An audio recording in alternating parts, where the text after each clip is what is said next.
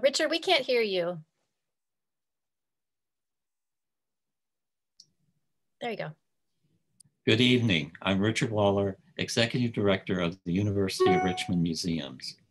The University Museums comprise 3 museums on our campus: the Joel and Lila Harnett Museum of Art, the Joel and Lila Harnett Print Study Center, and the Laura Robbins Gallery of Design from Nature. Welcome to our program, Memories and Inspiration in Art Collecting, a conversation with Mr. Kerry Davis, Mrs. C. Betty Davis, President Ronald Crutcher, and Dr. Betty Neal Crutcher. It is presented in conjunction with the exhibition, Memories and Inspiration, the Kerry and C. Betty Davis Collection of African American Art. This remarkable exhibition is on view in the Harnett Museum of Art, August 28th through November 20th, 2020.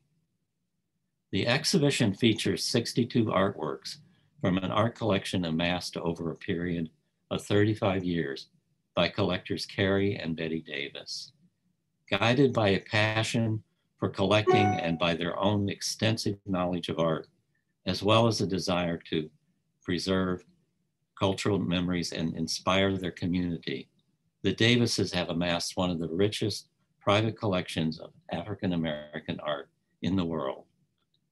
Organized and toured by International Arts and Artists, Washington, D.C., the exhibition was coordinated by N. Elizabeth Schlater, Deputy Director and Curator of Exhibitions, University Museums. The exhibition is made possible in part with support from the University of Richmond's Cultural Affairs Committee and with funds from the Lewis S. Booth Arts Fund.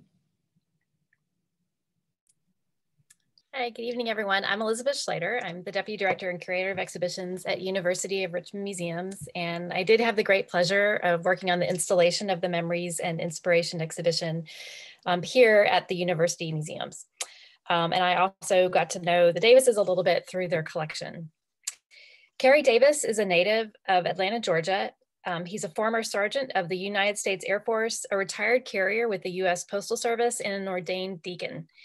He began collecting art in the mid-1980s in partnership with his wife, Betty, a former television news director and producer. The Davises collection has grown to over 300 works by some of the most distinguished African-American artists of the 20th century.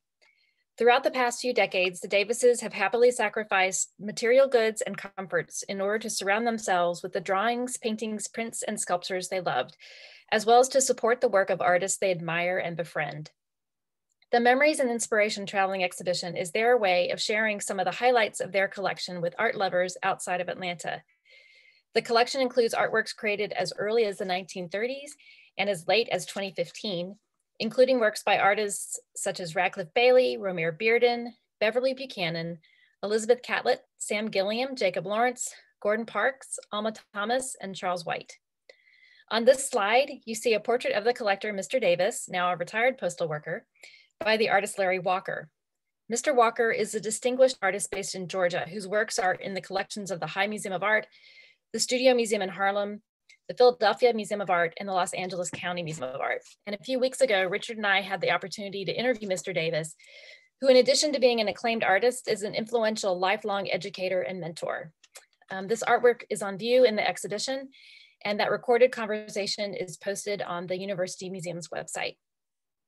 Our other guests this evening are Dr. Ronald Crutcher and Dr. Betty Neal Crutcher.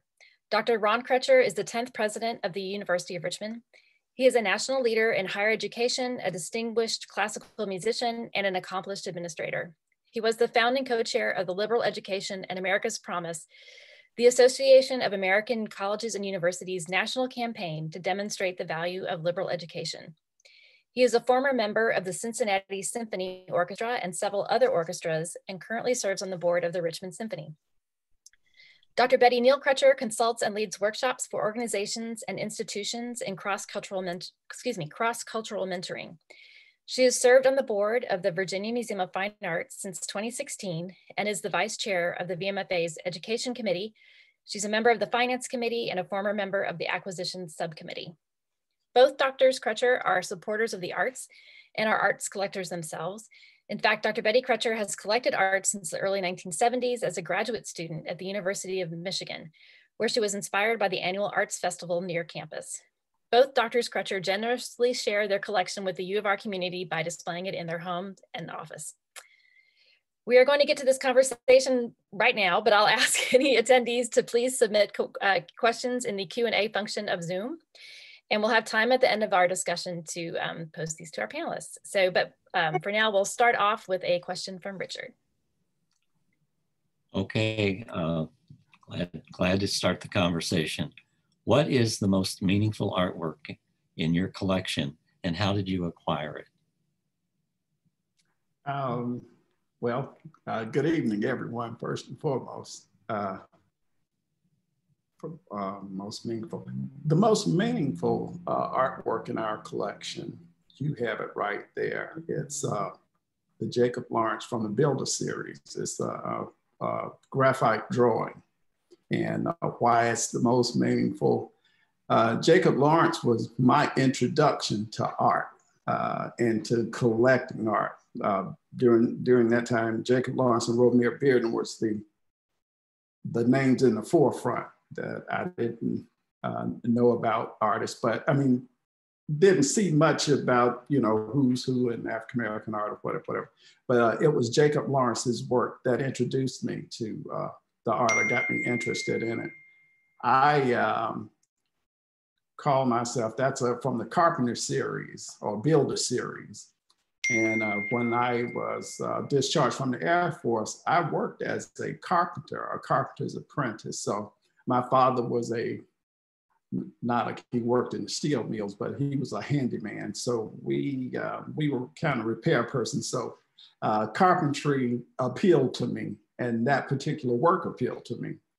So it will always be our favorite. When my mother passed away, each of the children, there's 6 of us, got just a little stipend of insurance. And I said that I wanted to buy something to commemorate my mother's death, our relationship. I was her handyman. I would put the screens in the screen doors, and that type of thing. So, you know, first I thought I would pay off all of my bills. But then I thought in 30 days I'd be broke and be right back in debt again. So I used that money and put some with it. And that's what I came up with, that particular piece. So it'll always be my favorite. Graphite actually is my favorite medium, you know, regular number 2 pencil. I think if you can handle that, you can handle anything. So that's it.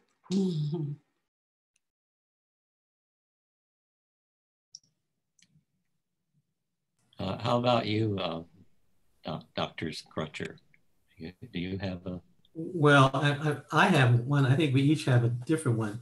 For me, it would be, if you can see this portrait. Yes. That's a card of the portrait. So that is a portrait of me when I was much younger and I had hair and didn't have and I had a beard or sideburns at the time. This was done by the German artist Gerhard Keller in 1973. He came to my debut recital in Germany, and he asked me after the recital. Now, I should also add, he wasn't a random person. He was married to someone that I knew, the woman who ran the Experiment for International Living, in which I had previously taken part. And so I had been to their home, so I knew him. But he said, I'd love to do a portrait of you. You know, can we arrange that? And I said, sure, let me do it. And to be honest with you, I thought it was going to be a more representational portrait. I hadn't really seen him. I didn't know a lot. I hadn't seen a lot of his art until then. And to be honest with you, when I first saw it, I was a bit taken aback by it. But over the years, I've grown to love it, because in 1979, when Betty and I were married, he and his wife presented it to us as a wedding gift. So it's very, very, very, very special. And it's here in my office. And I had these cards made because I love it so much. You know, before I share with you one of my most meaningful pieces, and every piece is meaningful to me. Betty, I was wondering if you had a piece that was meaningful to you. Oh, yes, I have a few. You know, some people say, what's your favorite? It's like picking the favorite child. We have two children, and he's like, who's the favorite? They both are the favorites. But a few years ago, well, many years ago, the artist Del Sart did a piece. My husband presented to me for a gift, and it was a me, like Dr. It was me as Kerry had a picture of me with a hat on, like the church lady. So it was a really wonderful portrait he did of me, and Del Sart left us earlier this year. So that's one of the favorites. Well, you know, you mentioned the word children, and I was thinking that one of my most meaningful prototypes, I think it's called, is monotype prints. Richard, I think that you hung it for us, and this is the one by a Nigerian painter. I don't know whether you can see it very well. It looks well enough, yeah. Yeah, and the name is. His name is Tunji Adeniyi Jones. Okay, say that 3 times. I had to practice. That's why I touched Ron and said, would you pronounce the name, please? But anyway, Tunji, we refer to him lovingly, is a young man that we met when he was about 9 years old. 9 or 10 years old. And he was on Island, which we were on St. Lucia on vacation. And so that was, well, about 17 years ago. And 2004. Yeah. So now in the year of 2017, we visit Tunji at Yale. He graduated from Yale in the MFA program. And we wanted to do something to honor his graduation and to honor our relationship with his family. So we bought one of his paintings. And he was so excited. One, because he was broke, probably. And we just thought, well, this is a wonderful way to honor this young man who we had known for 15 plus years. And it sort of sent him on, you know, believing that there were greater things to come. And indeed, there were. In fact, his paintings and monotypes are now being exhibited in multiple galleries, including London and New York and Los Angeles and Stockholm. And most recently, he was named in the Forbes 30 under 30 in the 2020 class. And he was selected in the inaugural class of Kehinde Wiley's Black Rock Senegal Artist Residency. So we are so proud to own this piece, and that served as the foundation for what has become an extremely exciting and promising new career for our young artist friend. Oh, wonderful. You know, what a great investment. You made a point, you hit on a point there, and it was that you supported him when he was very young, when he started. That's so important, because it's most important to support artists when they have a need. Yes. You said he was broke. We've done the same thing to where you just don't know. They may need money for supplies, of whatever that need be, but he sounds like he's well on his way now. But I'm sure he'll always remember that small investment you made early on. Yeah. And I mean, his father, who passed away in the last year, it was a medical doctor, and his mother's a lawyer, so broke in the most current way. But he was starting his life. Moonwalk, I'll back up. But that still was encouraging for him, for you. It was very, yes. Yeah. And then to go back, that's wonderful.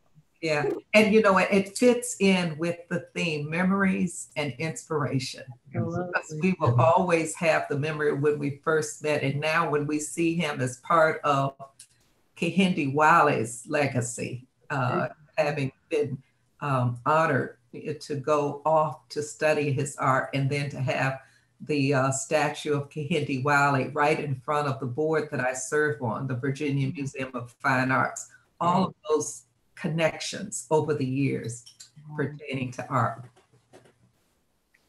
Oh, wonderful. Well, I'll pipe in with another question that just kind of flows from that, because one of the things I hear most commonly from collectors when people ask, how do you advise collecting? They'll say it has to mean something to you. You have to have a personal relationship to it, but you've all just shared. So I'm going to ask you the two-part question. Why do you think it's important to collect art? And then how have you educated yourself about art and artists? Who you want to start? Oh, I didn't know if you want to go first. Oh, okay, I'll start. Why is it important to collect art? For me, personally, I love to control my environment, and collecting art helps me. Like when I come home to relax, it can be therapeutic, it can be cathartic yes. At times, or de-stressor. Depending on what it is, it helps me, it grounds me, because some of the works remind me of my own history, of my own story. So it's important to me in that respect.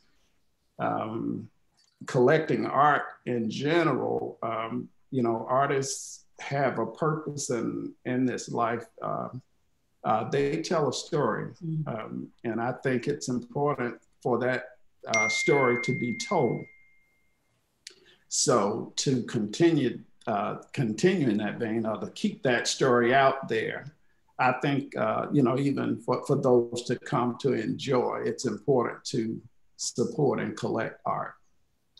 Also, in terms of art being meaningful, this piece behind us reminds me of home. I'm from Philly, and this artist is from Philly, Mo Brooker. And Kerry and I had an opportunity to spend time with him in his studio. And before I met him in person, I just fell in love with his work. It reminds me of, the Philly streets, graffiti.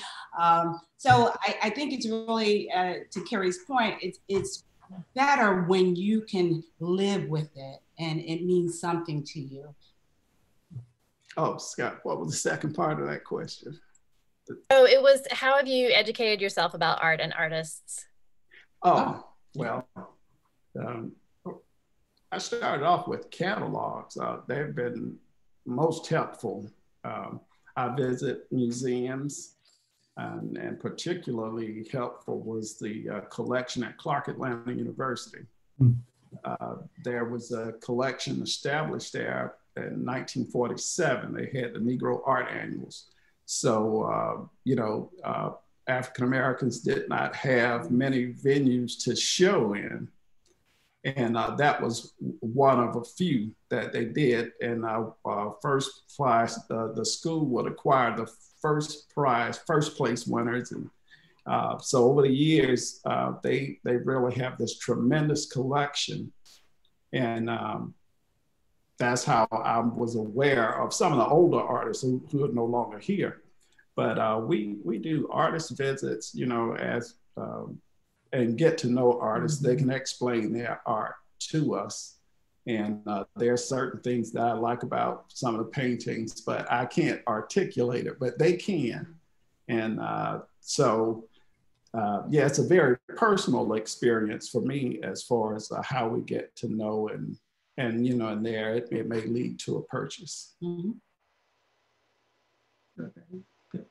Well, I actually, I love to have art surrounding me. I grew up in Cincinnati, Ohio, and in elementary school, I had a chance to visit on many occasions the Cincinnati Art Museum, a great art museum, and I fell in love then with the classic paintings there, and I've always had an affinity for the beauty. I mean, I'm an artist, a cellist myself.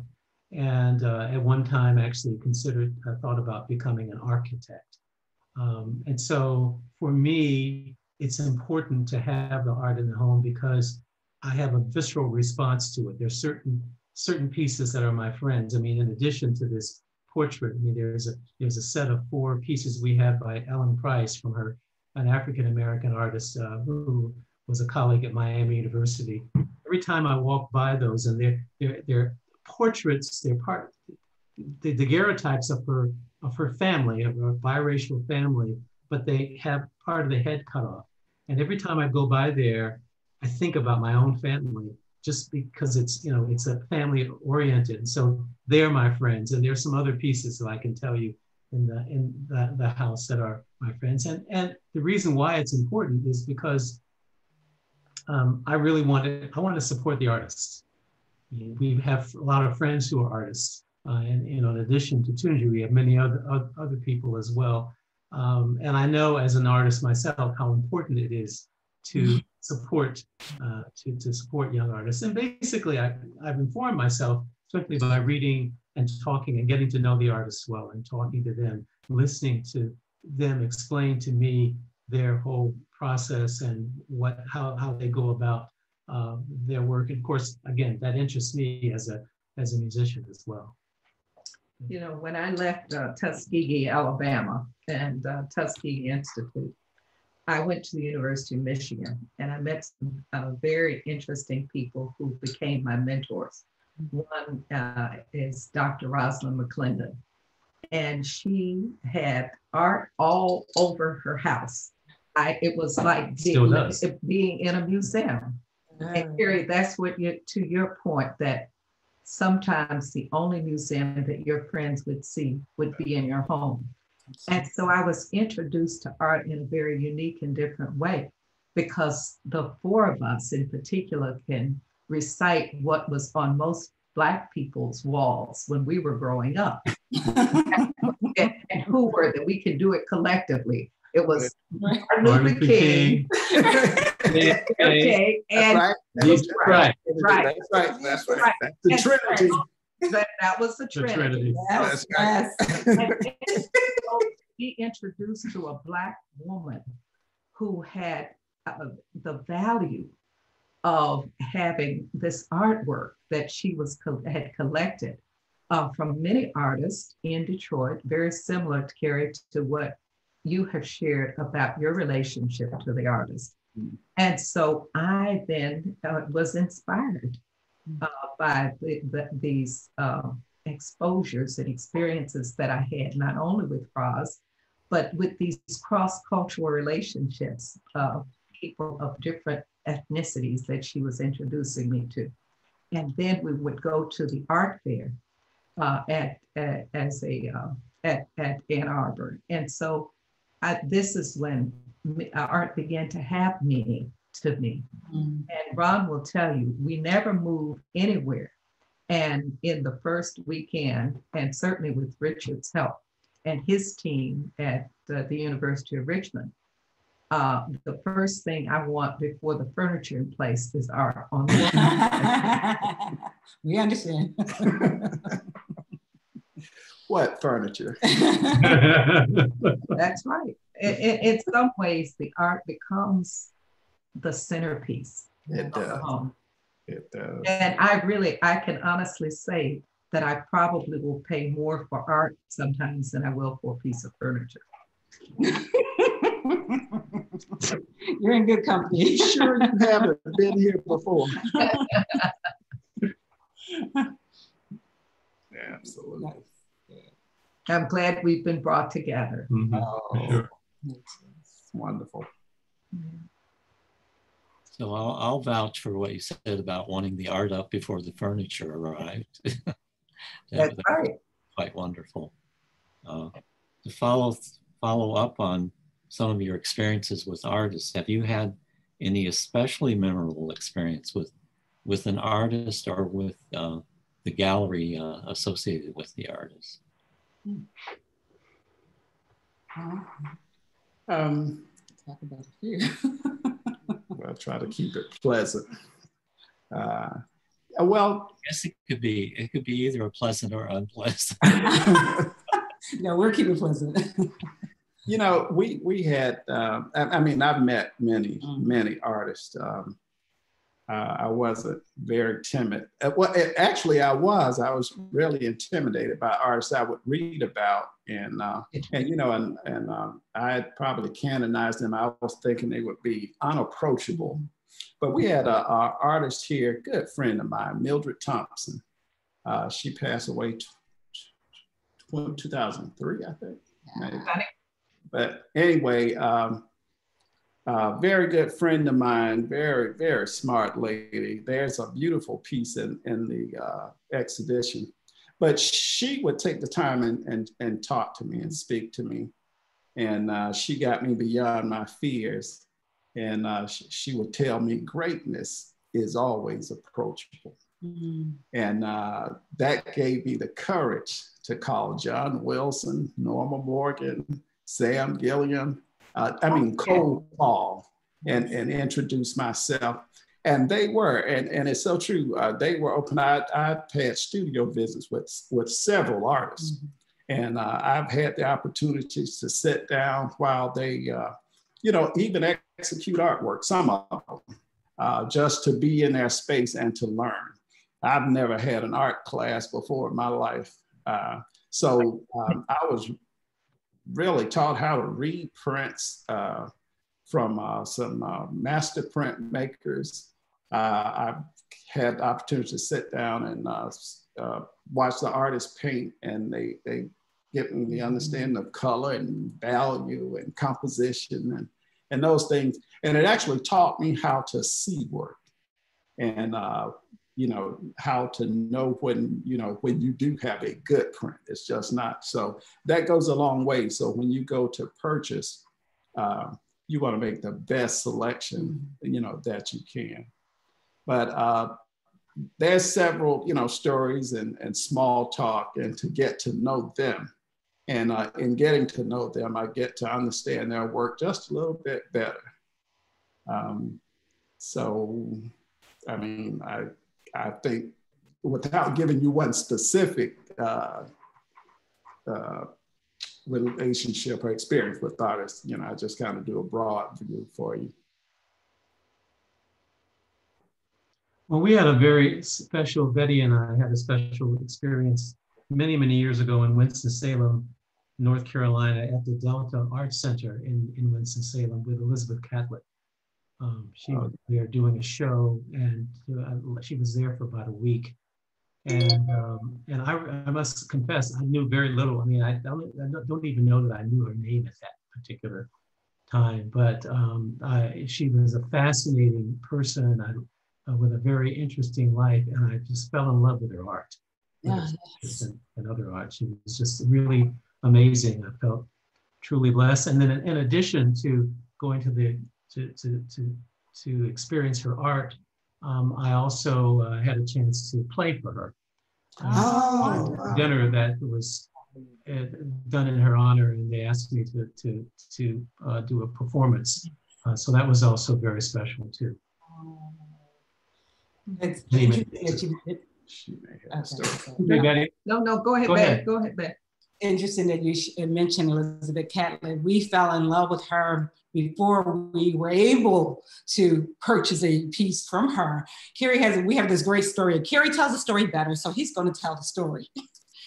Oh yeah, you mentioned Elizabeth Catlett. You know, unless you call a name, my memory just comes and goes. But she was one of my favorites, absolutely, and still is, absolute favorites. And oh man, I so wanted an Elizabeth Catlett work. Now I had a couple of prints by Catlett, but I wrote this letter to Cuernavaca, New Mexico. And I told her that, told her what I did, who I was, and I had a couple of prints, but it's my heart's desire to have an Elizabeth Catlett sculpture. Yes. I just wanted one. And I mailed it off. I got her address from Spelman College. They had a Catlett exhibition. They knew it well. And no, not Catlett. They had Romeo Beard and somebody. Anyway, we long worked to the institution. And remember, it's good to loan works to institutions. So sometimes you'll get access. I think they might help you along the way. And I wrote her nothing. And I knew she had an apartment in New York. I had that address as well. So I sent the letter there as well. Crickets. It's good to be a postman too. That's right. I think it was 3 months later. I come in we were at a Bible study, and we didn't get in until it may have been about 10 p.m. that evening. And we had, you remember the old answering machines, the phone machines? Okay. Anyway. We're dating ourselves. There was a message on the answering machine, and this kind of sound tired. This voice said that I'll be in New York. I've been on a cruise, me and I forgot her husband's name.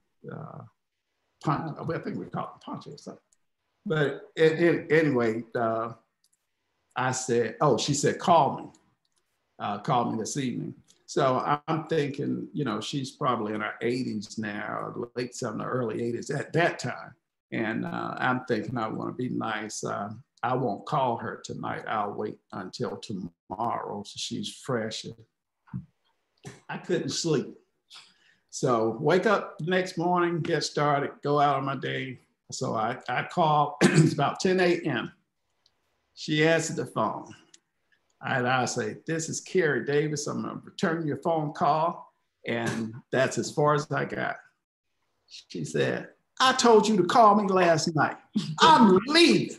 We're headed to Mexico. Bam! I still had the phone, and I was like,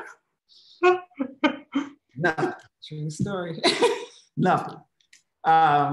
It may have been a week later, I get this card in the mail. A card, and had one of her sculptures on it. And she said, we are back in Mexico now. Totally different tone. She sent me 2 images of something that she had available at the time that I could reach for. And just totally pleasant. And she gave me her phone number in Mexico. And I called. We were able to work it all out, and she sent me the sculpture that you have there. Yes. Wow. But I was so crushed. I was so crushed. We talked about it and laughed about it. I maybe spoke to her 2 or 3 times later. But geez, every time I look at that, that's pleasure and pain, my friend. Pleasure and pain. Speaking of the sculptures and moving outside of the walls to the floors and, in the grounds. Oh, yeah. My first piece is a head Nigerian art piece. Richard, you've seen that one. And I, again, not knowledge, knowledge is greater than riches. So I was at this store when we were living in Austin, Texas, a little bit low. It looked almost like a hardware store with so many different types of things in the store. And I looked up and saw this headgear, this headpiece. And I was drawn to it. I went home and it still stayed with me. So I went back the next day. I had no idea of the price of art of that nature at the time. And so when I realized it was certainly much more than I could leave the store having it, I bartered with the person who owned the store by saying, can I put this on what we know to be layaway? That's right. And a year later, we have the piece, and we have the piece here in Richmond now. Oh, nice. But it's amazing how things can speak to you, and you go away and you can't leave it. And then you go back, and if they are artists like the Elizabeth Catlets and other people, they work with you. She did, yes. We wouldn't have anything if it wasn't for artists working with us. That's true. Yeah. I was thinking we go back to our role and my role at the Virginia Museum of Fine Arts and our partnership in sponsoring exhibits at the museum. Black, especially the photography exhibits. Okay. And when we were growing up, if I had gone to a Virginia Museum of Fine Arts, I'm not sure that I would have seen anything as familiar as we do today. So we are honored to be able to be in a position to be sponsors of artwork that depicts our history and our culture from the early 40s, 50s, even earlier than that on. And so we've been able to do that with both the Draper and the Black Photographers Annual. Mm-hmm. Right. Right. Oh, great. Sponsor that, and the Komoinga group. Louis Draper. Yep. Yeah, and all of the Black photographers out of the New York area. Right. Yes. Yes. Mm-hmm. And two of the photographers that we were proudest to support was really in my life as a student and as a person growing up in Tuskegee. P.H. Polk, if you know the. Oh yeah, that's from down in Tuskegee. That's right. He took our reception pictures when we got married. We married in Detroit, Michigan, but we had a reception in the chapel of Tuskegee Institute, and P.H. Polk took the pictures. And we have in the president's residence at the University of Richmond a picture with P.H. Polk holding his camera, which is very rare. In a picture with me and Ron and my mother and a friend from Tuskegee. The other person whose photography has also been housed at the Virginia Museum of Fine Arts, and they purchased pieces too by both photographers, is Chester Higgins. Right. And so it's so nice to have been a child, a student, a peer, and a colleague of artists and photographers that you know, and also people who have struggled to maintain their art form and yet to now be acknowledged in museums, famous museums across the country.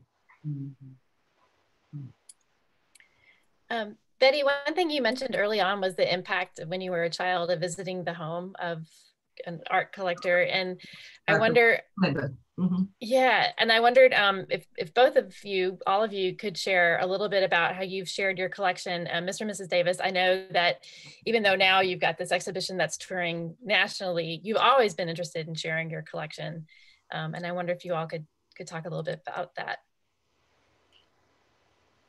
Well, yes, we, I believe art is to be seen.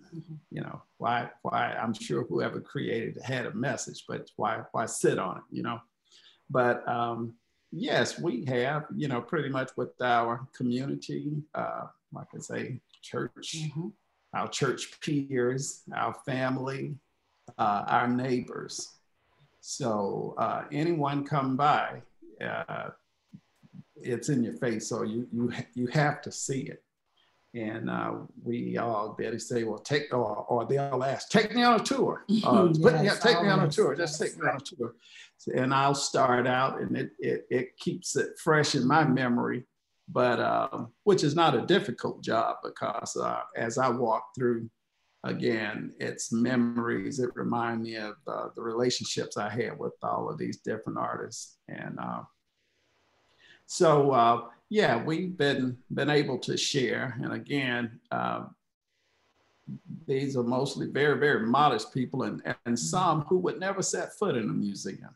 I never just had that notion. I didn't grow up with art, and not in our home or anything like that. That bug hit me, some years later, many years later. But it's fun to share, and I like to see fresh eyes walk into the home, and they'll see artwork, and and they would know Jacob Lawrence from Jacob's Ladder. So there's nothing to persuade them one way or the other. So they're fresh eyes, and I'm just very interested in how they react to what they see. So I get pleasure out of sharing the work because it's always a conversation that, you know, it stimulates the mind, and there's a conversation to be had. Mm-hmm. You know, that's a part of the Black experience we talk about, you know, in just in terms of what we can be in the way of hospitality in our homes and exposing people to things that they might not see, you know, in the larger communities. I was thinking of the ways that my mother still lives in my heart, and that's through art. And the fact that one of our artist friends, Ronald McDowell, who is on faculty at Tuskegee University, did a portrait of my siblings with my mother. And that is something that will live forever. And then he did a portrait of just my mother. And then he did a picture with me and my mother. And every day I look in my mother's eyes and I talk with her because of the artistry of, you know, Ronald McDowell. What a beautiful memory. Wow. Mm-hmm. We have always enjoyed sharing our art that we have in our home. But since when we went to Wheaton College in Massachusetts, where I was president for 10 years in 2004, we started including along with our collection, some of the pieces from the Wheaton collection. And then we actually produced not exactly a catalog, but a sheet so we could remembrance. Every time we would have guests at the president's home, we could talk about the artworks, and we've continued that here at the University of Richmond as well. And so now it's just part of, you know, the routine. We don't do that much entertaining during the COVID time, but when we used to have 2 or 3 dinners here or receptions a week, and we always take people on a tour of the art. And again, you know, we are grateful to Richard and Elizabeth and the whole team for really hanging, because that's the other thing, we haven't talked about that. But there's an art form in hanging art. Yes, it is. Yes. And it can be an expensive art form, and it's like framing art. Sometimes the frame can cost more than the art. And I learned that the hard way as a student at the University of Michigan, when I took my diplomas and I took the little pictures that I had to the frame shop, and I thought I'd be picking it up the next week, and like a year later, I was still paying on it. And, you know, but the things you learn as you get into things that you learn to love. Right. And the sacrifices you make in order to have those things in your life. Sure. Well, I was thinking when the children, our kids were younger, they would have visitors and their own friends would come over and hang out at the house. And one of the things we enjoyed doing was sharing with our children's friends the art.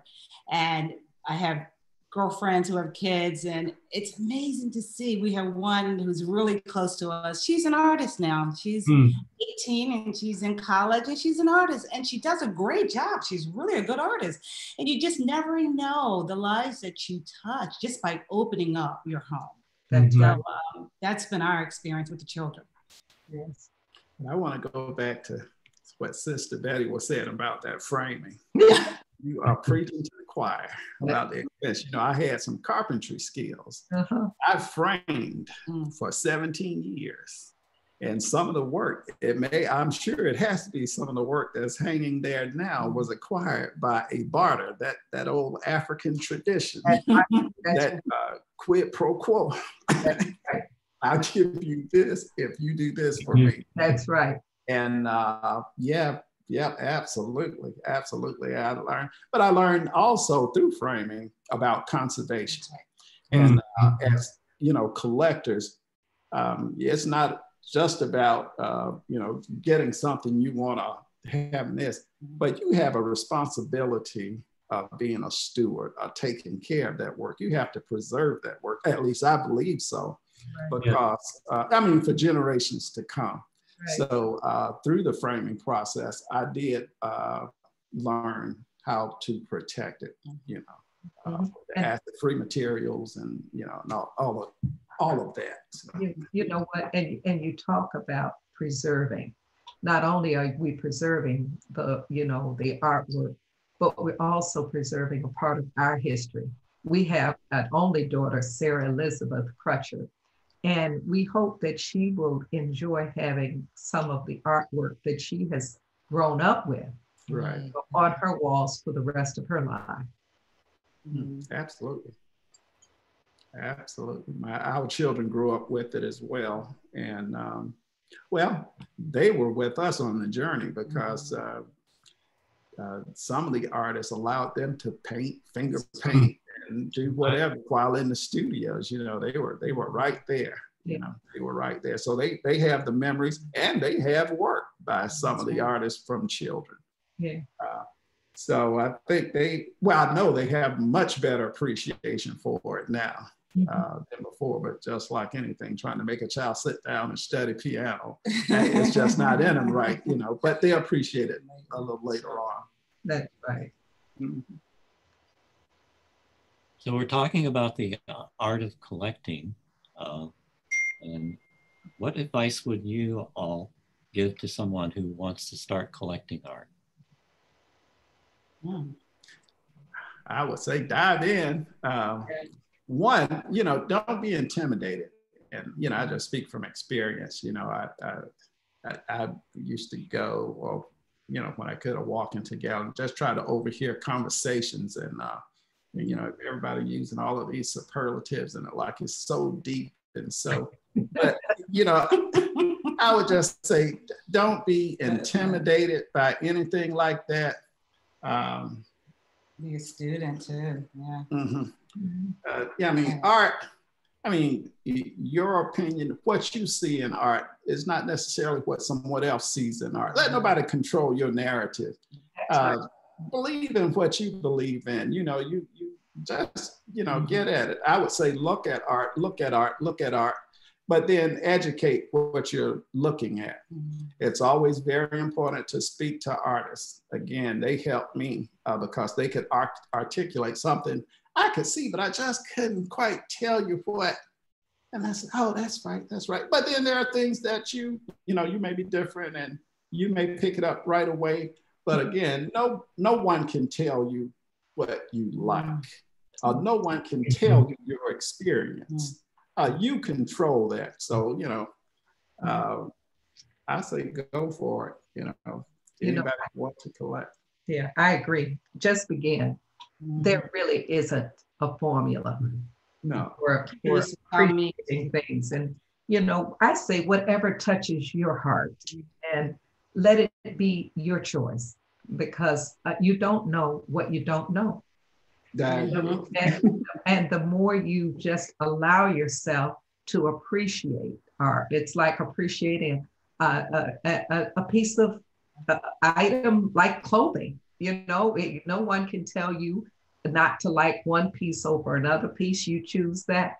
Well, you can maybe simplify it by saying, if I like this, then maybe I'll like that. And transfer it to art. I know that my siblings and I all have art on our walls, but some of us have different forms of art, you know, but I'm so happy that we have all grown now past the 3 art pieces on the a long way. We've come a long way. Yeah. And our daughter has pieces on her wall, but they're her choices. But Kerry was my teacher. He was collecting before we got married, and he would say the same thing. That was his message to me. Buy what you like first, and then you come on and elevate and educate yourself, get to know more about the artist and the art. So I think that's so important that you like it, you know, and then you're able to speak to it and be able to learn more about it and share it. I was thinking about my children, how different they are. My daughter, she's really into graphic art. She liked these paintings on the wall and everything. My son is different. He's like Mr. President there. He loves music. He loves music. And any form, he loves music. And the art, even the art selections, if it doesn't have an instrument in it, he really, I mean, you know, he passed right by. But he loves music, and anything that has music. And I say, well, music is truly an art form. That's what he goes with. Does he listen and play, or does he have a musical instrument that he plays, or does he love to listen? He plays too. He plays tuba, and he does something with these keyboard things they He have writes now. music. He writes a little Yeah, bit. he writes a little bit as well. Yeah. But tell him I have a keyboard too. My husband says I don't have a real piano. I have a keyboard. Oh, okay. So you can play? I can play act, but I play by ear, and that's an art form too. Yeah, that is. I have a sister who plays by ear, and she's a music director, but that's what she learned. She learned with her ear first. So yes, definitely. Well, it's important to hone those musical skills with your ear. That's very important. That's right. But you know, in terms of collecting, I tell folks all the time, I mean, if you're new at it, just go to an art gallery or to an art museum. I mean, I would say really a smaller art gallery, because, you know, there's the ones less here. there, and just go look around and see what you like, because it's very personal. It has to be very personal. Yeah. You know, and because I grew up in a segregated community, I could not have imagined maybe years ago that I would ever end up at a University of Richmond and see an exhibit by Kerry and Betty Davis, owned by Kerry and Betty Davis. Look at how far we have come. Yes, we appreciate it. Mm-hmm. No, I appreciate the university's vision for being so bicultural and cross-cultural in the choosing of art that really everybody can value and appreciate. Absolutely. Well, I think now I'm going to ask my colleague, Heather Campbell. She's curator of museum programs, to pop in, and she has been keeping an eye on the Q&A. And so she'll ask everyone some questions from people who are listening in. Okay, so we have some good questions. The first one is a statement and a question. I think it's great that more mainstream art museums are starting to acquire artworks by African-American artists and people of color. How do you feel about this latest shift? Long overdue. Want to start? Long overdue is what I would say. Yeah, so it's about time. Yeah, and it is. You know, if you're watching this and you're in Richmond, or if you're in Atlanta, you have to see this exhibit. It's just mind-boggling, the many different kinds of approaches to art that you will behold when you see it. So I think I'm thrilled. I mean, I'm thrilled that Dr. Betty and I were two of the people in Richmond who helped support the Kehinde Wiley statue that we have, Rumors of War. I mean, we've come a long way, and it's just about time. I totally agree. It's just long overdue. And, you know, one fact is, you know, if you're a museum or institution portraying artwork, and your goal is to portray American art, that story is incomplete without African American, because African Americans are American, and they are definitely a part of the American scene. So if you hyphenated African American art is American art.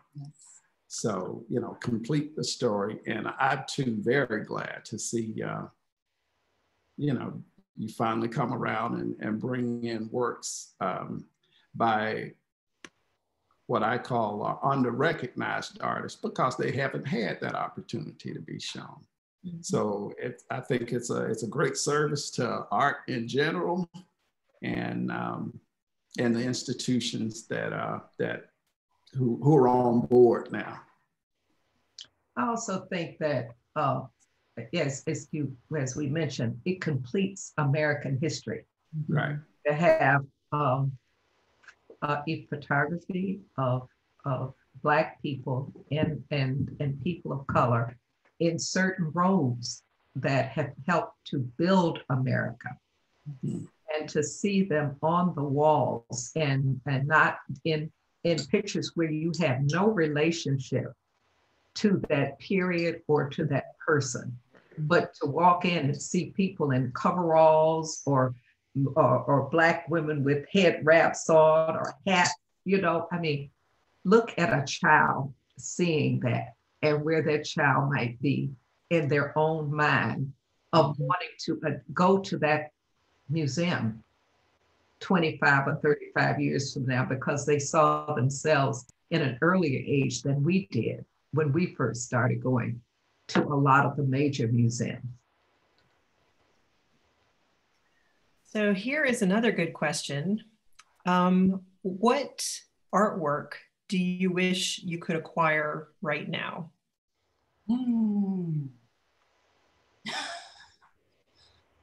Okay. I certainly would love a Robert Bearden piece. We can do another one. Robert, another. Okay. Wow, that's a good question. I'm blanking. Right. Well, I'll continue, and then I'm going to. I'm go right ahead. Chester Higgins piece. What I require, right now. I mean, there's so many. And we've been so blessed to get, I don't know. Mm-hmm. Maybe a Hale Woodruff. Yeah. Hale Woodruff. He spent a lot of time here in Atlanta, and founded the collection up at Clark Atlanta University. We have a small representation of his work, but I would like something substantial by Hale Woodruff. Nice. There is a portrait of Marian Anderson in the Virginia Museum of Fine Arts that I would love to have in my home.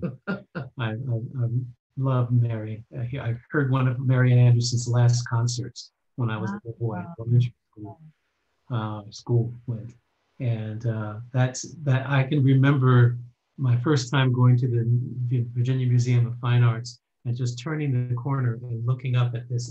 It's a large painting. I'm forgetting who the artist was, but that's one that I would really want. And also, I mean, one of Jacob Lawrence series. Oh, absolutely. I want the whole series, though. That's right. This one. Yeah, our daughter's favorite color is yellow, and every time I look up, go to the museum and see Marian Anderson, I think of the relationship that Sarah might have had to Marian Anderson.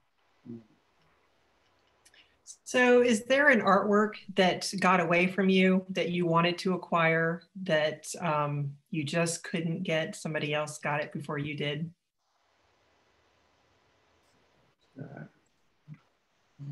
Yeah, most of the work I wanted got away. No, it seems. I know. You know what? We talked a little bit about a semi-Knox the other day. Oh, yeah. And I just wanted to share this experience, not necessarily that work. Early on, we were at one of the National Black Arts Festival, and that's where I first saw and met and introduced to Semi-Knox work. And I remember walking down the mall, and I saw, wow, who has this portrait of a Romare Bearden and David Driscoll? And the closer I got to it, it was not a portrait. It was a painting. I was just amazed at how realistic it was. And way out of our price range, so it wasn't even a consideration. but I looked at some of the smaller things that we saw, and even to, you know, some still lifes there. Mm-hmm. And I think one of the cousins with us we saw just a little small painting of strawberries, and they thought, well, this would look great in my kitchen, and this would, you know, and I loved it too. But I said, strawberries, I'm looking for a figure. I'm looking for, you know, something express my ethnicity and this and that. And to this day, I am so ashamed that I walked away from that. Good work is good work. I just wasn't there at that time. But I'm just sorry I walked away. And, you know, and he's a artist of great stature now and all of that, but I didn't buy what I liked at that time. I walked away from it. So you know, there's a few stories like that I should have, but I didn't. It's interesting that you mentioned Simi Knox, because that is an instance of, I had wanted him when I was getting ready to step down from Wheaton to do my portrait, my official presidential portrait. And I was introduced to him through a trustee. And he was not, I actually contacted him too late. I mean, he wasn't able to do it. He had too many other things to do. And so I just talked to him recently, and I'm hoping to get him to do my portrait here at the University of Richmond. Okay, well, if that goes well, right. ask the brother, could he spare a couple of strawberries? Just 2 strawberries. I'll ask him about those strawberries. Actually, I owe him a we just acquired a piece by Claude Lawrence, and even though sometimes for me, I don't really know a lot about the artist other than what somebody tells me. Ron and I can be drawn to things and learn them along the way. I'm glad we brought that piece, and I hope we didn't. I hope that it increases in value versus decreasing in value. I guess maybe I can ask this question of the two of you. Have you ever bought a piece and it decreased in value? Decrease. Well, when you say a decrease in value, I'll take that meaning lower than what we paid for. Right. No, it don't get much lower.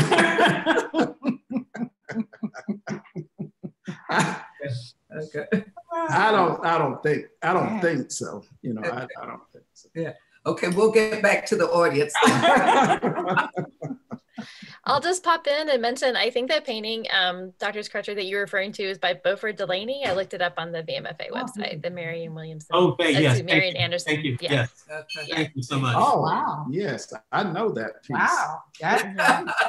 Oh, yeah. That's different. I know that piece. Well, if it goes missing at the museum, we know where to find it. Oh, yeah. Okay. You could hide it there much better than here, I'm telling you. Yeah, great. Okay, so can you tell the audience why you think it's so important and meaningful for you to collect African American art? Are you asking for African Americans why it's meaningful? No, just why is it important that you collect African American art? Well, for me, it's a part of the legacy in our home that I'd like to leave. Because we not only collect African American art, but we collect art. And it just happens that most of it are the pieces that we've collected have been are art by African Americans.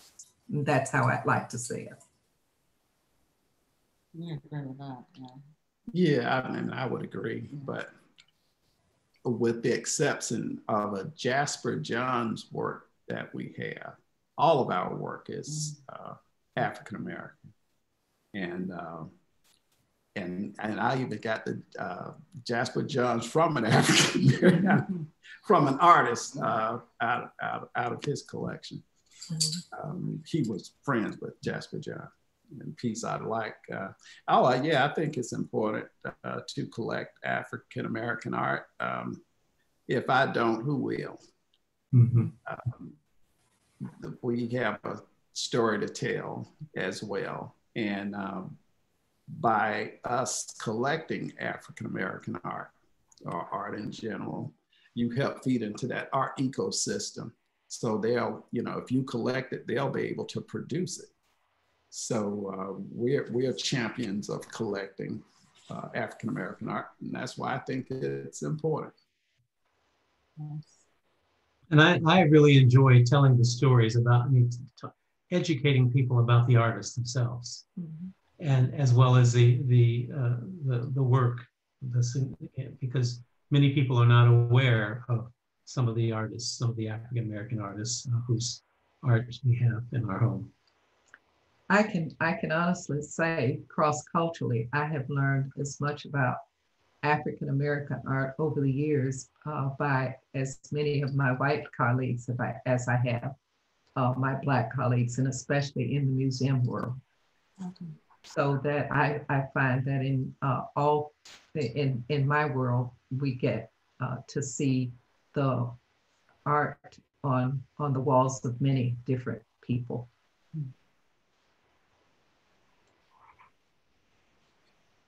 Okay, Mr. Davis and Mrs. Davis, we have a question about your Sam Gilliam artwork.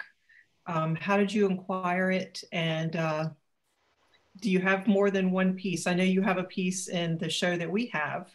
Do you have more than one?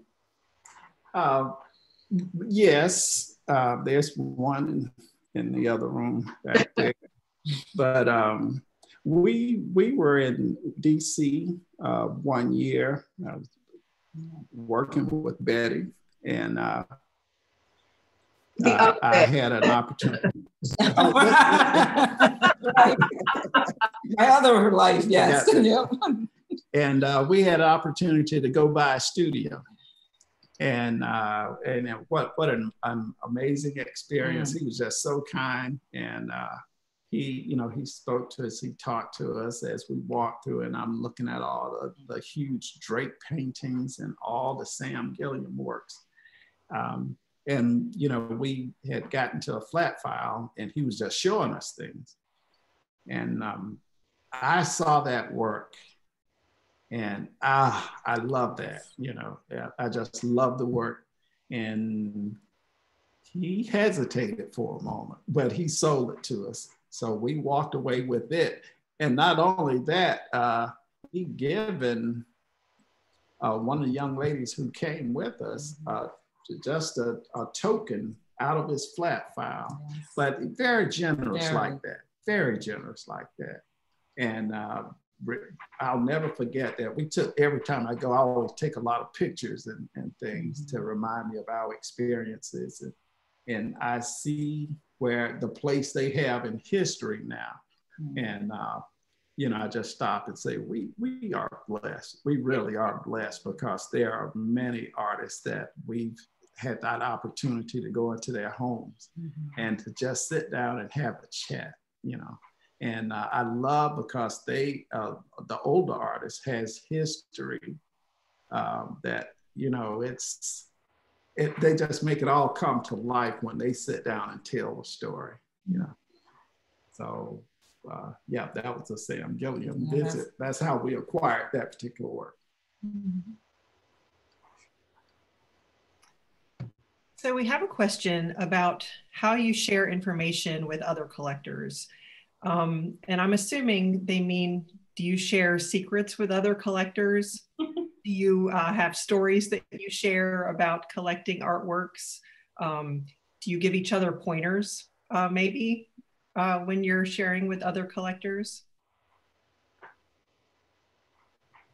Well, as far as I go, if that collector is a friend, we share stories, and we, after collecting for 35, almost 40 years, there is a network that's developed amongst friends. And some of them are artists included in that, because some of the artists are collectors as well. So, Yeah, just, I mean, sharing stories, or, you know, let you know if, you know, you're interested in a certain work or something. They may have some pre-publication opportunities to where you can get in before something is produced. If it's somebody you've been looking at for a long time, or work you appreciate. But if, you know, if sharing stories a given point is, I'm willing to talk to about anybody, but friends, there's something special there. You know, it's a little bit more intimate in your discussions.